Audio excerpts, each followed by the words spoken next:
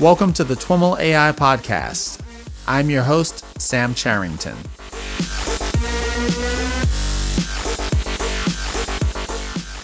Before we jump into today's interview, I want to thank Pachyderm for sponsoring the show. At the end of the day, real-world machine learning is all about the data.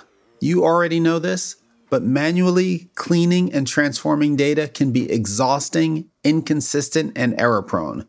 And it is not the path towards getting your models into production, especially when your data, models, and code are constantly changing. This is where Pachyderm can help. Pachyderm is an easy-to-use data science platform that lets you productionalize your machine learning tasks into fully automated, end-to-end workflows, regardless of language or framework. Pachyderm provides Git-like data versioning and lineage that lets you automatically track every data change and final output result. Imagine automating your entire data science workflow in minutes without ever having to configure a single piece of infrastructure and being able to reproduce any result from any point in time in seconds and with complete confidence. Head over to pachyderm.com/TWIML to learn more and take advantage of a special limited time offer exclusively for TWIML listeners. That's pachyderm.com/TWIML.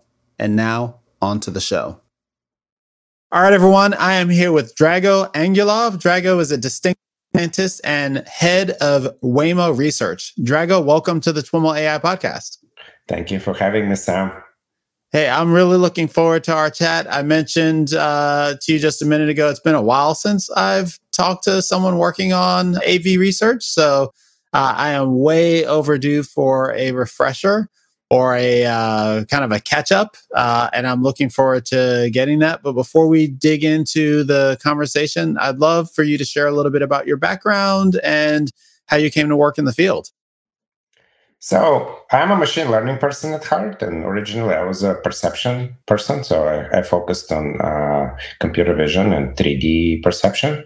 After I finished my PhD at Stanford, during that time, I was the first student with my advisor who was focusing on perception, and she had no robots. Daphne Koller, actually a great professor and well-known in machine learning around, since the early 2000s or even 90s. So I started there for the podcast. Yeah, great. Well, now she's into the biocomputation space stuff. Now. Yeah, it's fascinating. So I was the first PhD student that was focusing on machine learning for perception. She had a very varied set of interests. I got exposed to natural language processing and game theory and planning, reinforcement learning, and so on. But I was the first to do perception, and we wanted to ultimately to do the perception applications in computer vision. You need robots. And so we're trying to do the robotics application. And as a result, around that time, she started collaborating with Sebastian Thrun, who ultimately was a famous robotics professor. He moved to Stanford around the time I was there. And so he was a sort of an official advisor. Okay. And so I got a lot of exposure to various robotics problem and background, even though I focused mostly on perception. And then they started this DARPA Grand Challenge team at Stanford. And I was finishing my PhD and graduating, and eventually I went to a startup. So I actually never did self-driving then. After doing the startup, eventually I joined Google and worked on Google Street View, which is another product that is very close to autonomous driving in a lot of ways. You have vehicles with sensors, they go collect the data. I was the TL for pose estimation and 3D vision on the team, so you need to reconstruct the environment. There's this thing called a pancake in Street View that you can zoom up and down the street. You need to produce some kind of 3D information about that. So as we were doing Street View was still being invented around those times. This was 2007 and 8. Oh, wow. So around late 2008 and 9, Sebastian Thrun, who was at Google at the time, he started a self-driving project. Mm-hmm. And there I was in Street View, and several colleagues moved to join his project, and I didn't. Right? And so that was one time. And at the time, I felt it's way too experimental and early. And I instead went into deep learning. And we built, I had a team in Google Research. We built some of the backends and neural nets that ended up annotating Google Photos. At the time when we launched the product, we worked very heavily on understanding what is in the photos. And once you can do that, you can organize it. You can surface all these like nice albums of weddings and celebrations and so on. And so around that time, when deep learning hit, like self-driving project reached out to me again and said, "Hey, do you want to switch?" And I'm like, "No." Right? So I didn't go again. And that was around 2013 or so. And finally, around 2015, in the second half of the year, I felt, okay, I think this deep learning is really starting to work. And I think really the next frontiers are 3D perception and then prediction and so on in autonomous driving. So now I'm sold. I'm ready, 2015. So I went into autonomous driving then, and I haven't gotten out of it since, right? So that's my story of 10 years of resistance. Wow. That's awesome. That's awesome. Tell us about your specific role at Waymo. You're managing all of the research efforts? Are you involved in day-to-day research? Kind of how do you kind of prioritize your time and get involved? So when I joined Waymo, which was in the summer of 2018, the role that appealed to me at the time was to construct a research team for Waymo. And we actually had a seed of a research team. Waymo was very much focused on production, making the stack and delivering. I think the leadership there realized that the research team can also be quite helpful at the time. And so we started with a team of around 6 people and started focusing on machine learning, right? And as one of the big scaling enablers of autonomous driving, right? So Waymo, for example, we have this amazing milestone driving what we call rider only in Phoenix. And currently it's 100% rider only, our Waymo One service, first of its kind. And so we can master complex environments. That's a large deployment, actually. It's 50 square miles in which we do, like the size of San Francisco, in which we do fully driverless operations. But I think the ambition always is to scale to many cities and potentially the world, right? And have a driver that can handle the variety of cases everywhere. And I think machine learning is a key enabler to that. So that was from the beginning at kind of the foundational question is, hey, what does it take to have a system that can adapt to a dozen cities without too much effort, right? Like what technologies do we need to build to have this property, scalability? Yeah. And I think when you think with the lens of scalability, there is a whole set of algorithms and models that come out throughout the stack, right? And so we became this horizontal team that's applied in nature. I think it's similar to some Google research teams that are applied in nature that I used to be on before. And we have efforts on all major components of the stack, which are perception, prediction, planning, and simulation. And in all of those, we have teams that try to push the state of the art in the space with machine learning. So we're exclusively a deep learning team. And then we collaborate with the onboard teams to transfer the technology developed into the Waymo systems. And of course, we write some papers too. So we started publishing at Waymo half a year after I joined. There was a really wonderful paper at the time called ChauffeurNet that did very interesting imitation learning work. This was still very early in the space, and there was some very interesting idea there. So we started publishing that, and we have many more publications now. So that this is also now part of the research team mandate. But I think first and foremost, we're focused squarely on helping design the best, most scalable, advanced systems to really bring this driver in as many cities as possible. Awesome. Can you tell us a little bit about Waymo's general approach to autonomy and autonomous vehicles? My sense from looking at the pictures of the vehicle is that you're kind of down this sensor fusion type of direction with the LiDAR playing a significant role as opposed to, other companies are vision only based approaches. You hear that, kind of orient us on Waymo's approach to autonomy. I mean, Waymo is a fascinating and unique company to work for because we have been doing autonomy for 11 years. And so it is the stack that has been honed in the process through learnings over 11 years. And there's almost like 3 pillars if you think about in autonomous driving. There's the hardware, which includes the vehicle, the sensors, the compute, and pose estimation systems and so on. But this is an area where we are on our fifth generation hardware, a fifth generation driver. There is an amazing sensor suite at Waymo. The compute is great. I think it's basically state of the art compared to anybody. And it's a wonderful foundation now to be building an AI system on top. The sensors are fantastic. Yeah, we have a mix of them. So the main ones are LiDAR, camera, and radar. We tried, all these sensors are complementary. So while there's complexity of mixing multiple sensors, there is a huge benefit in several areas from having active sensors like LiDAR and radar that we're leveraging heavily. And we can go into the details of what these sensors are. And of course, we have the compute to support it, the redundancy in the control and steering, the redundancy in compute. Like it's been thought through. It's a mature system. And it's also the fifth generation driver, which, by the way, we have vehicles, of course, cars, and we have trucks, Class 8 trucks, like the huge trucks that haul the trailers on the highway. Both of these are, we have a sensor stack and a compute that is a mature system that's set to scale that can bring operational efficiency with this generation. It's designed for this, right? So that's the foundation. Then, of course, we design software and hardware together. And this has been from the beginning. And this has sensor designers working directly with the software engineer and getting feedback both ways. And so that's a unique part of our approach. I don't think the majority of companies have this wholesale approach to the software, right, and hardware together. So overall, Waymo's philosophy is that we have a modular system that is the driver, as they say.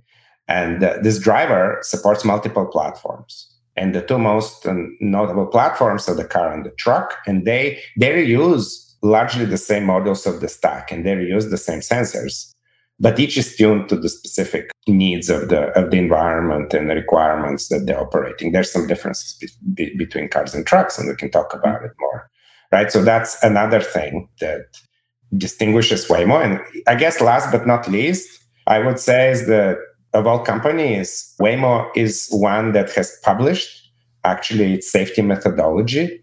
It has very robust, comprehensive set of techniques ensuring and that we can validate a stack for the requirements of fully autonomous driving, which is what we call removing the driver from the wheel. And this is a methodology that's been honed in on our deployment in Phoenix. And furthermore, we have the processes set up where we can iterate an autonomous driving stack at a reasonable cadence, improving it while ensuring the safety of our deployments. And I think most companies are just coming to this part. And this part is really challenging and complex. A lot goes into it.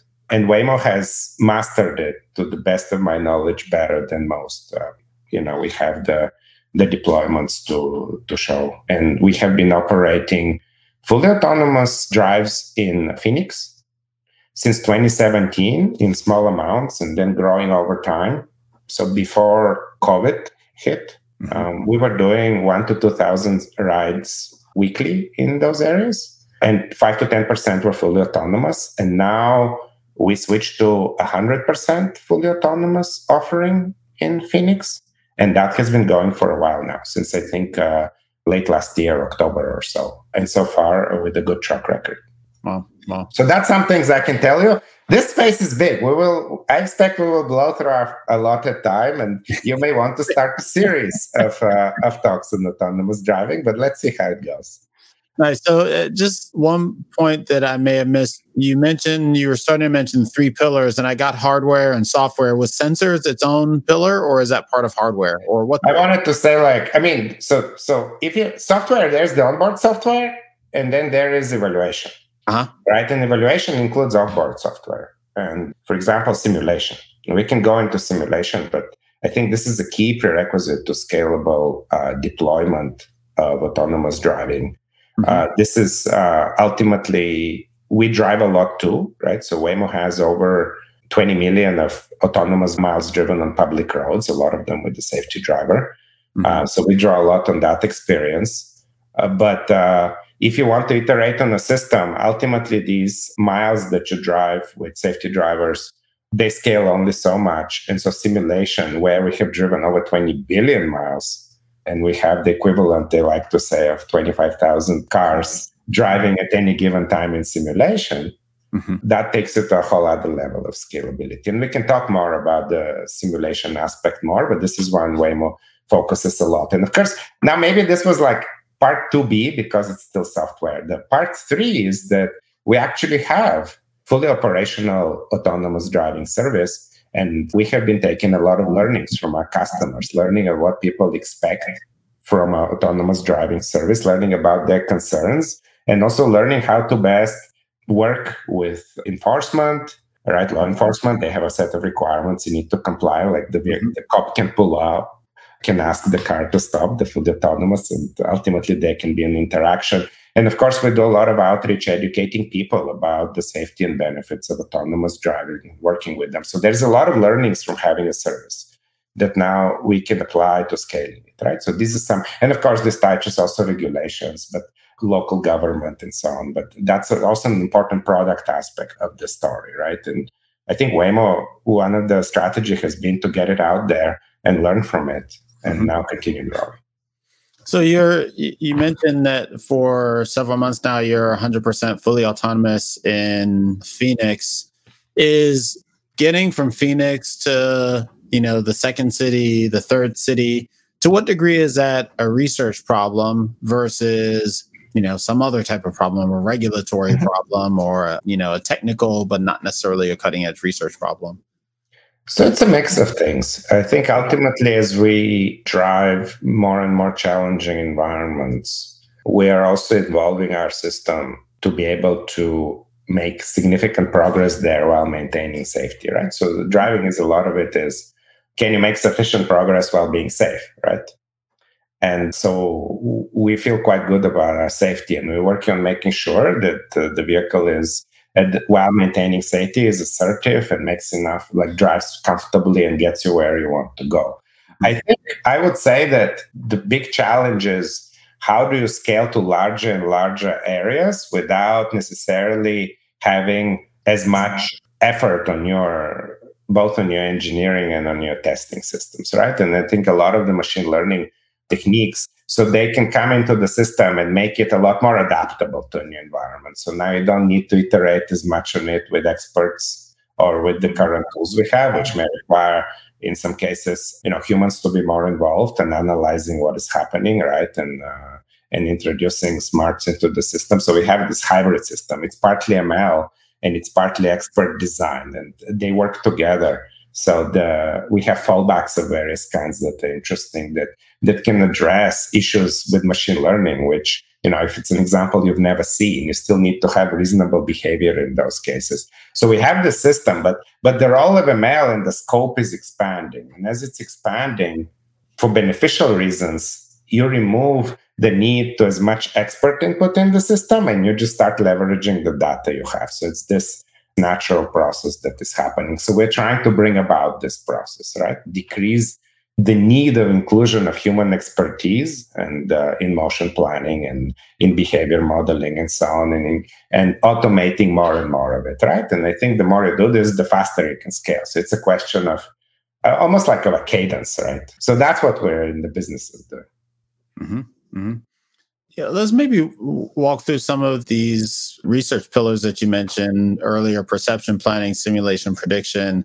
On the perception side, I imagine that you spend some research, with this sensor fusion aspect of the problem, getting in the signals from the different sensors that you depend on.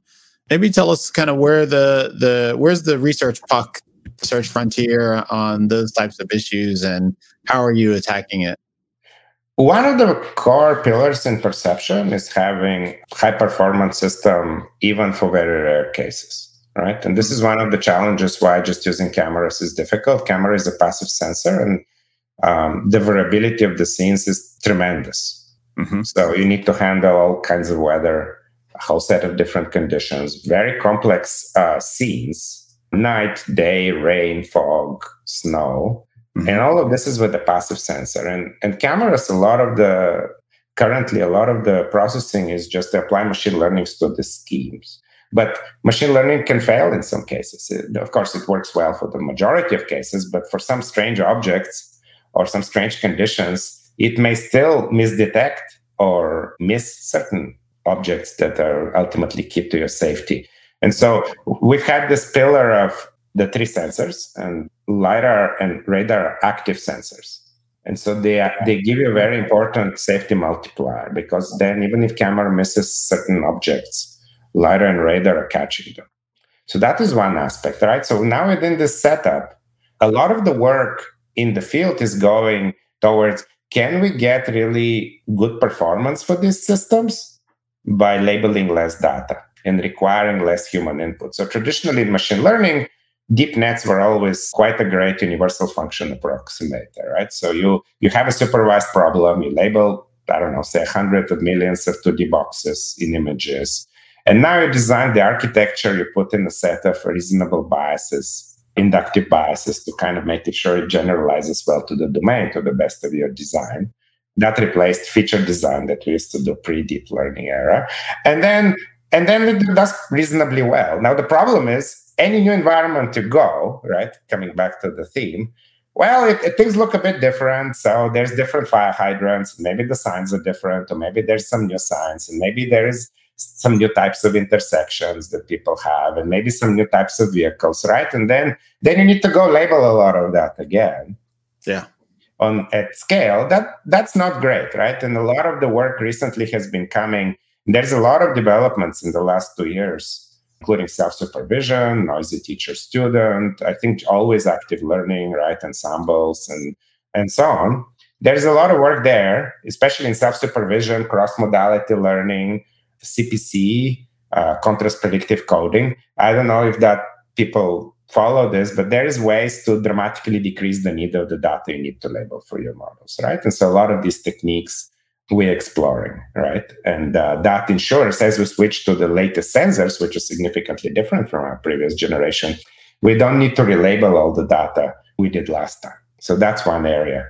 And ultimately, in perception, people would say, oh, it's pretty solved. And it is true that in the vast majority of cases, we can do really, really solid behavior.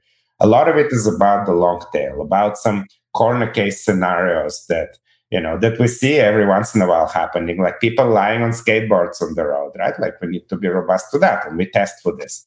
Or like people jumping out of canvas bags, or waving signs, or there's some strange protrusions out of various vehicles, like there's a pipe sticking out, and the doors open, and that was standard. But like, you get the idea. So you need to be robust to all of that. And so it goes beyond something like 2D or 3D boxes, and a bit of a richer representation that you need to worry about as you drive, especially in dense urban where the streets are narrow. You need to do really subtle maneuvers relative to everything else. You need to have very stable and robust perception. So a lot of the work goes into those types of directions.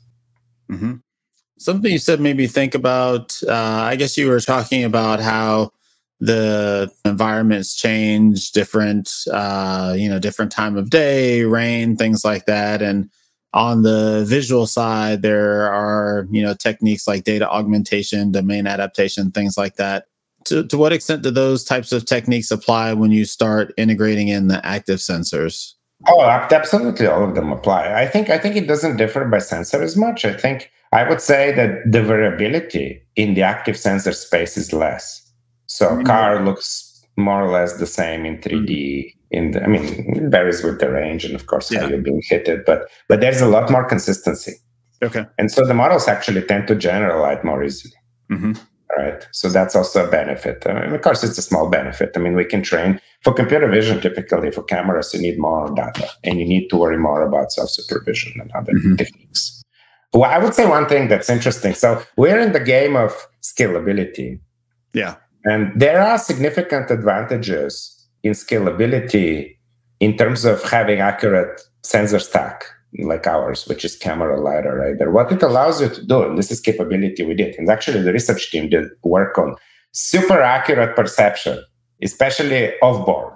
Like you can get it at the quality of human raters, right? Purely by running our system. Mm-hmm. So super accurate perception, really nice bounding boxes across time with all the relationships. And that's a really great way to self-supervise your understanding of the scene. But what that allows you to do is, because we have accurate 3D sensors, we reconstruct the full scene and how everyone behaved super accurately. And now, when we drive, we, of course, learn from our driver. We see how our drivers in the Waymo vehicle interact with the world and how they negotiate certain situations. Actually, a lot of the difficulty in autonomous driving is understanding everyone's behavior in the context of the whole environment. So there's an intersection and traffic lights and pedestrian lights, and there's markings and signs, and there's people and drivers, and you need to understand how everyone's interacting. So you know how to make progress through this thing, right? So there's this incredibly rich, like, semantic context to everything.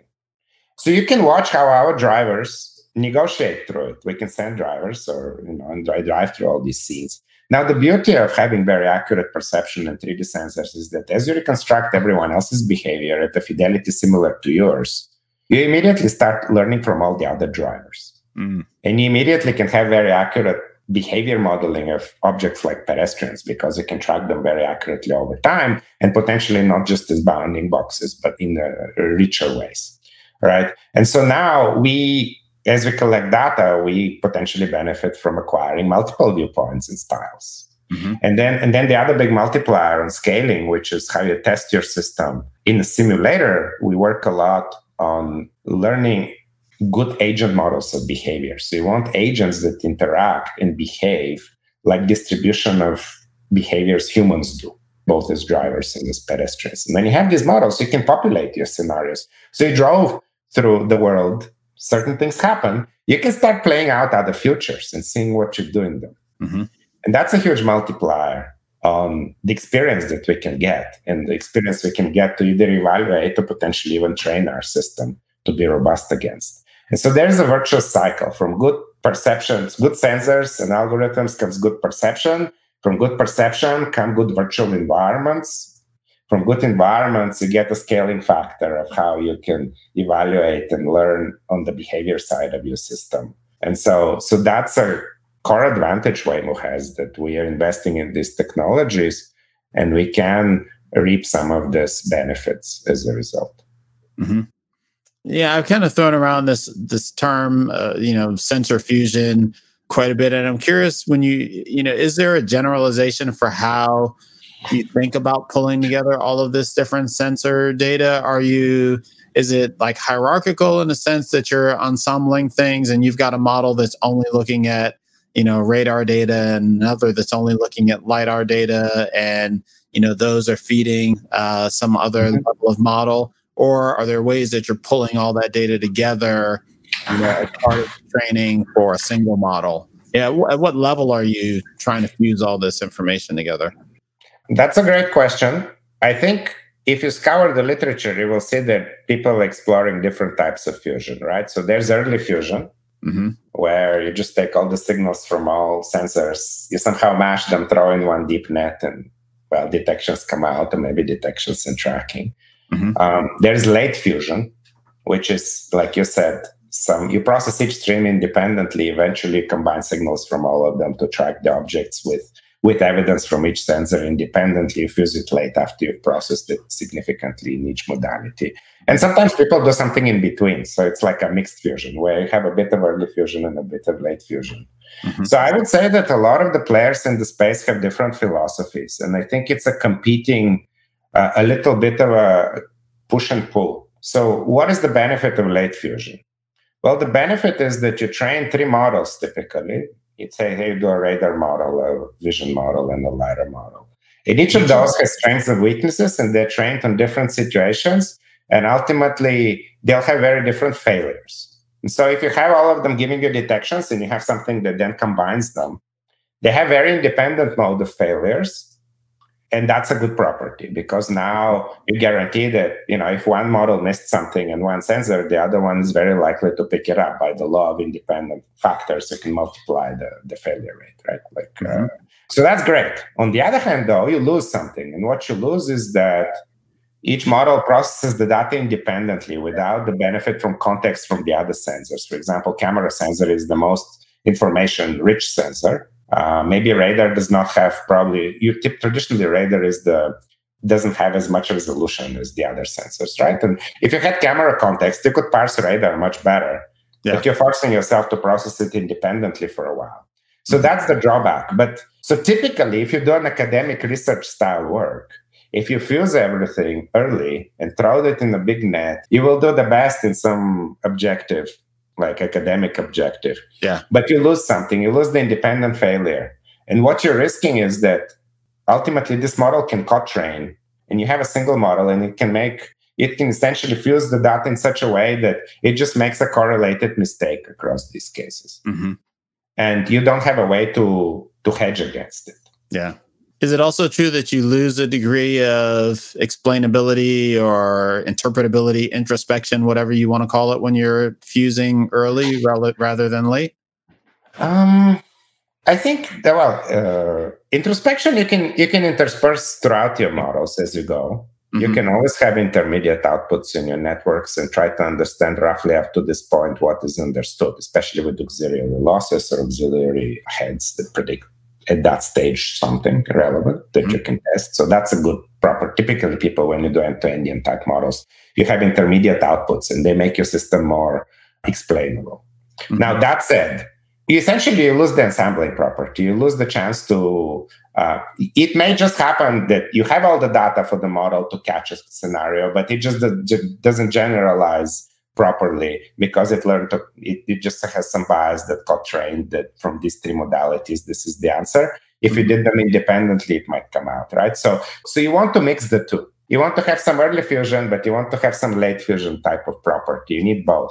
And I think typically, my personal opinion, I don't want to comment on what is or isn't in the Waymo stack, but we take these considerations when designing it. Mm-hmm.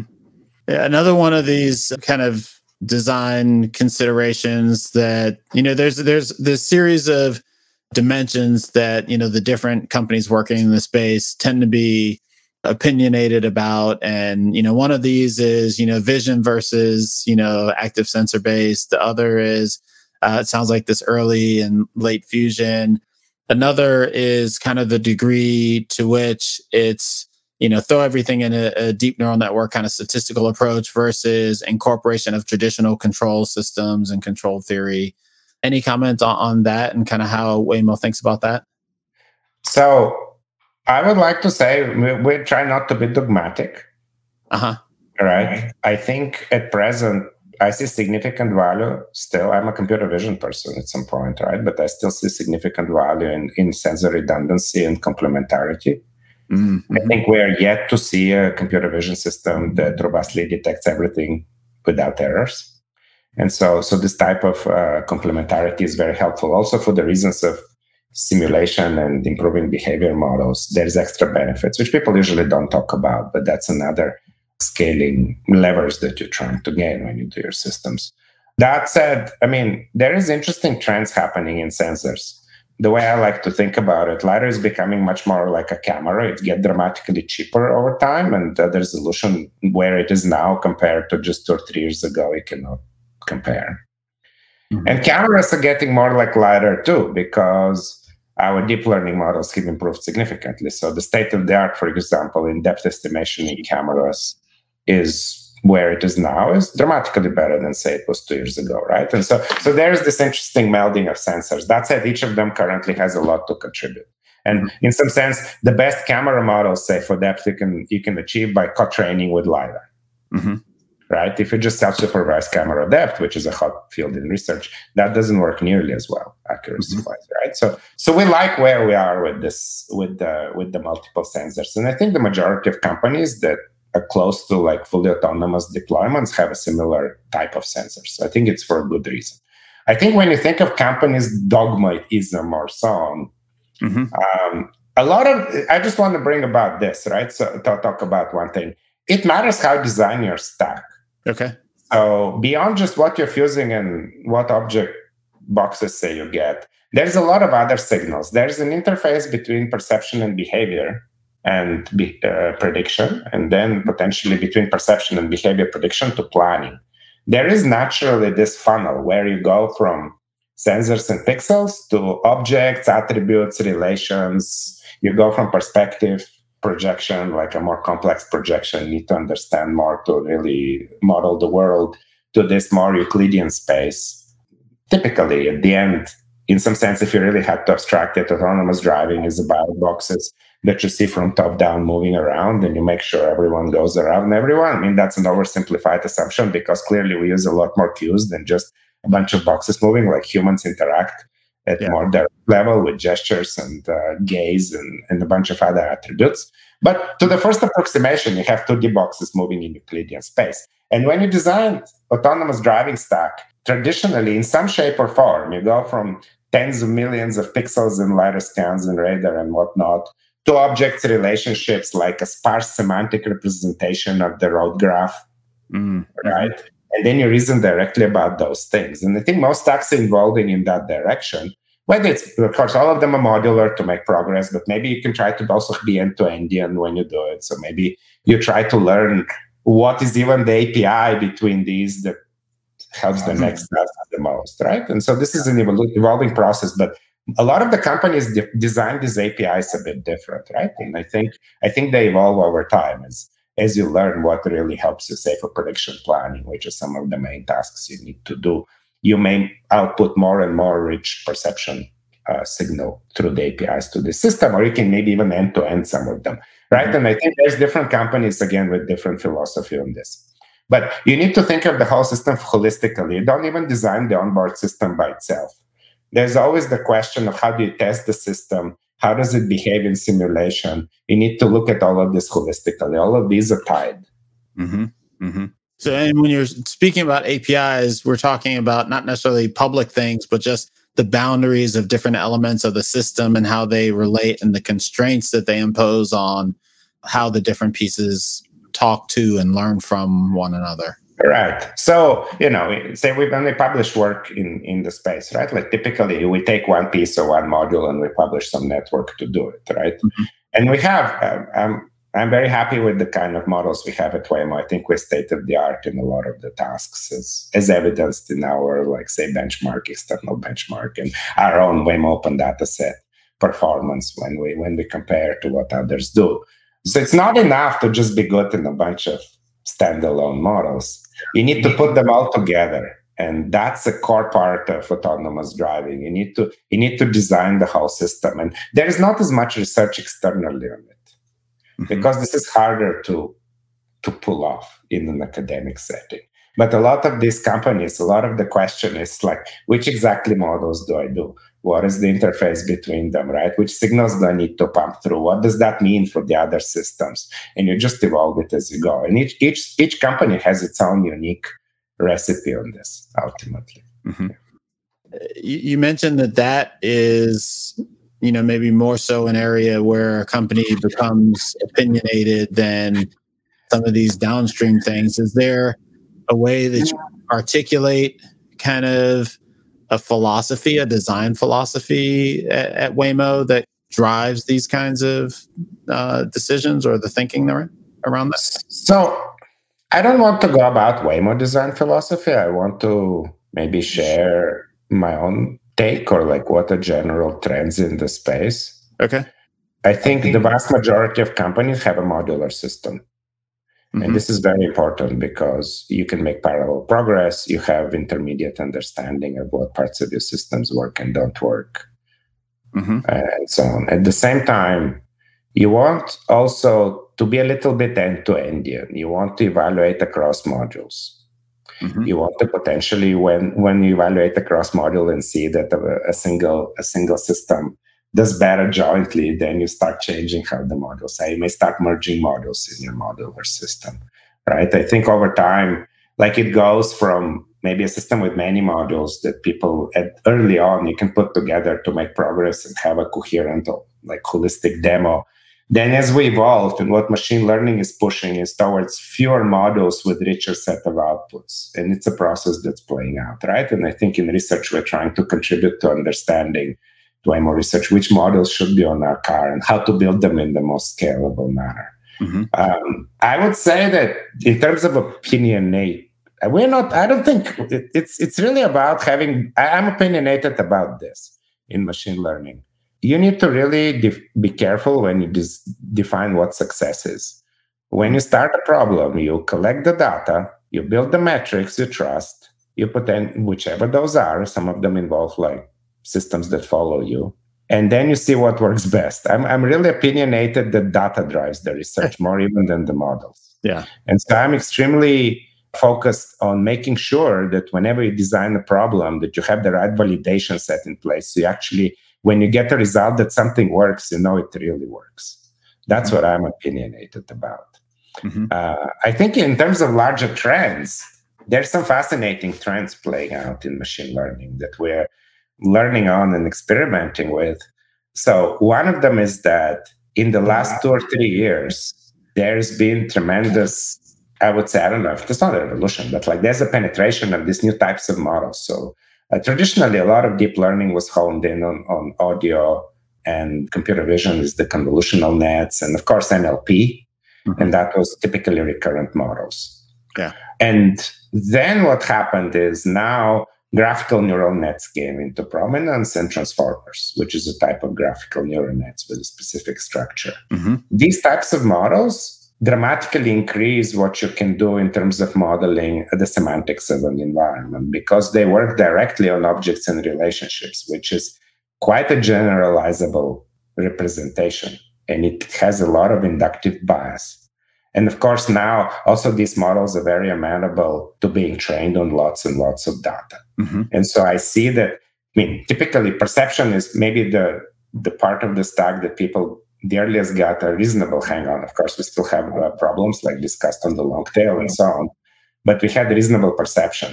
In the last year or two, the modeling ability of deep nets to capture scene semantics and behavior, a lot of it driven by various type of graphical neural net models, and just moving away from purely drawing the scene as an image and applying convolutional neural nets, which has its limitation. I think the quality of what we can do and the efficiency has dramatically increased. So this is playing out. And now the even more fascinating thing is we're watching, of course, the success of transformer in NLP, right? And now recently also in computer vision.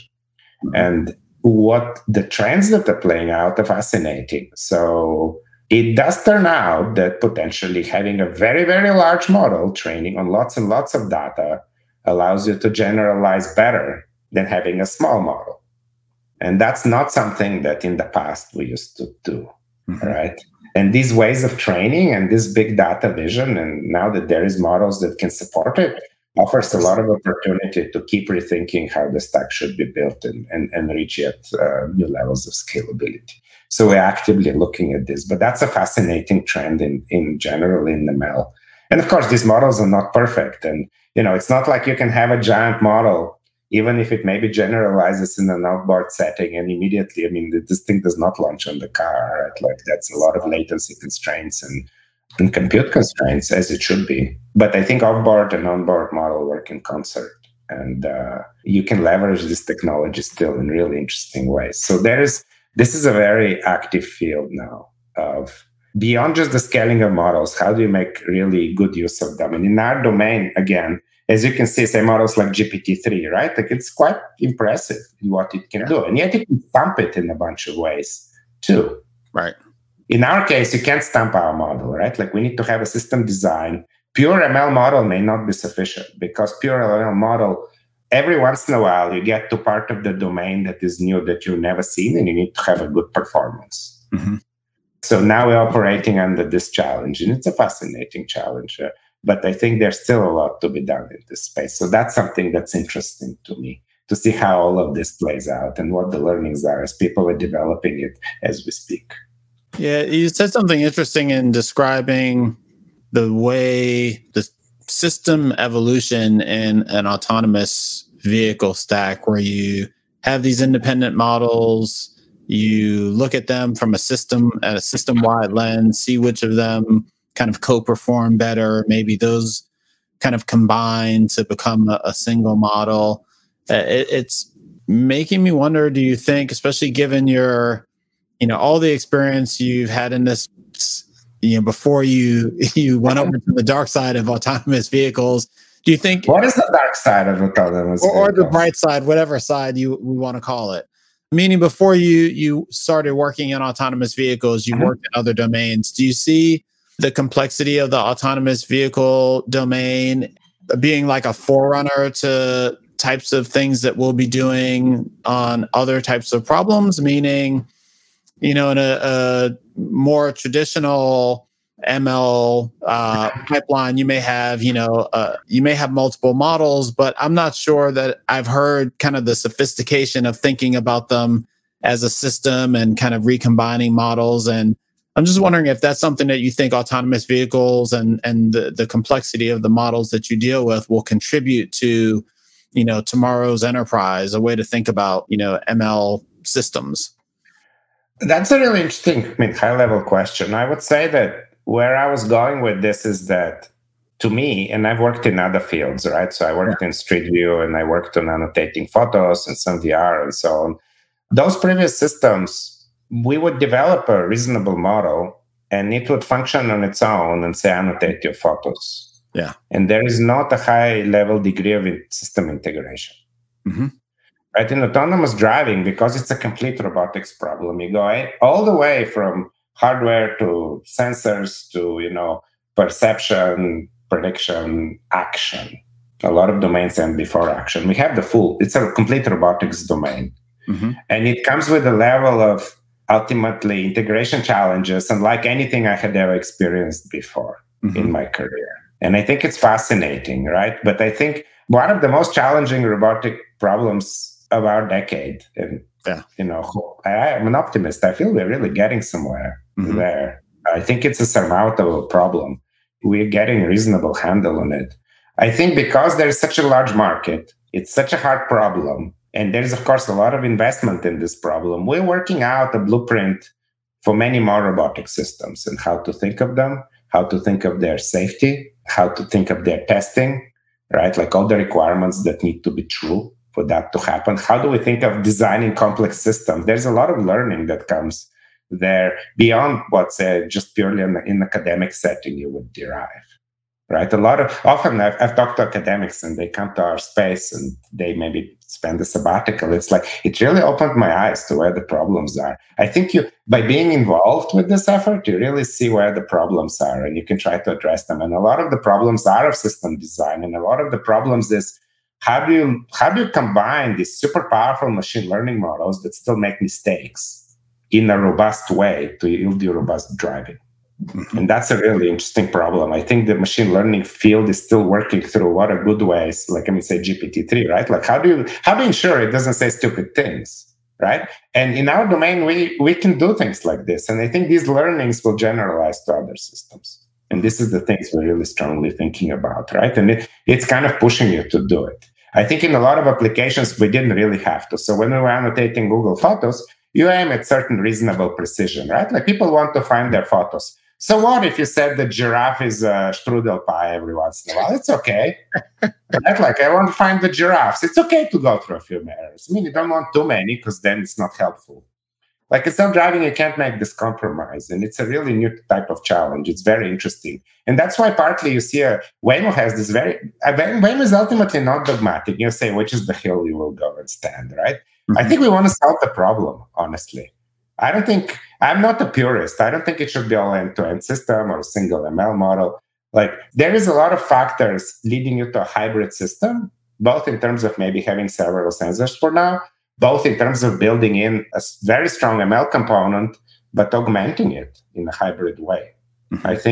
I think this is there to stay, and it's there for practical reasons. And yes, I mean, the job I see for our team is to push the scope of the ML component, but also you need to be realist. I'm not sure yet machine learning is at the point where it could just fully learn by itself a robust system from some data, right? Yeah. This is too big of a space. Imagine the space of all possible conditions and these tens of millions of pixels to have something that just generalizes. This is an open problem, and we're approaching it in a sensible way. You need to be very practical when you address this, right? So it's usually a balance of some kind. Awesome. Well, Drago, thanks so much for taking the time to share a bit about what you're up to and just as importantly, your perspective on the space and where it's going. Well, I hope it was fun for folks. It's always a pleasure to talk about this space. I'm personally fascinated by it. And it's certainly the most I've been enjoying a space yet in my career. So yeah, happy to talk to it more in the future sometime. Absolutely. It was definitely fun for me. Thank you so much.